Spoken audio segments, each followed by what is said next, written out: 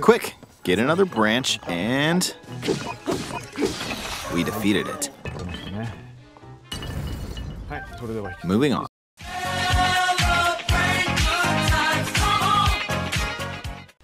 Ah yes, The Legend of Zelda Tears of the Kingdom, a game that so many people have waited to see whether it would be more DLC of Breath of the Wild or an actual sequel to it.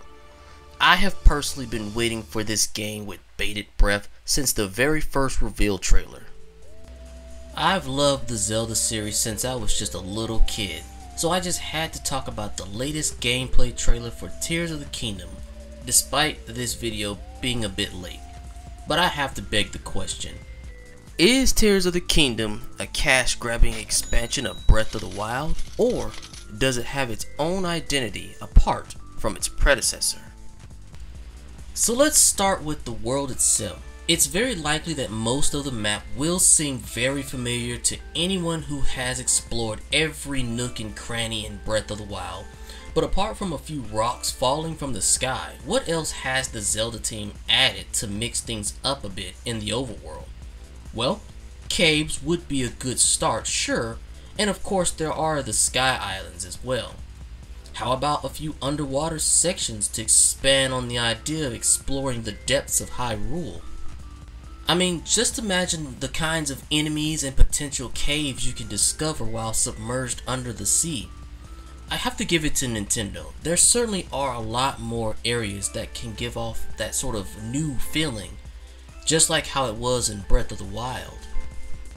So let's talk about the newest and biggest thing in Tears of the Kingdom, being abilities. Aonuma goes into Link's abilities like fusing rocks to your favorite stick or growing your stick, making it stronger. And I don't mean just hitting enemies harder. It also seems like the Zelda team listened to all the complaints about weapon durability and your weapons breaking from the slightest bit of wind resistance or bashing a club against a Bokalbin's skull. So now you got your favorite long stick with a little bit of girth added to it as well. Now the recall ability seems to have a little less going for it than stasis, where before you just froze things in place and let your imagination run its course, figuring out what to do with that frozen object before the timer ticks down. But now it seems a little bit more simplified. In other words, taking an object and returning it to its original state. But somehow I feel like people will probably find some creative way to break the game with this ability. Now Ultra Hand, oh boy, Ultra Hand is by far the most interesting of the abilities. I mean, having the ability to stick not just weapons together, but almost any object together, creating some insane design. I can't wait to see people just build like the Master Cycle Zero, or hell, I'm sure some genius out there will probably build themselves a Lambo or a Bugatti. As for Ascend, it seems like a cool mechanic slipping through ceilings and caves and stuff, but I mean, Link is already known for walking into people's houses and stealing their belongings and breaking pots. Now imagine a complete stranger just barging into your house, stealing all your valuables, then he just pieces out by leaving through the ceiling. I would think he'd be like the second coming of Jesus.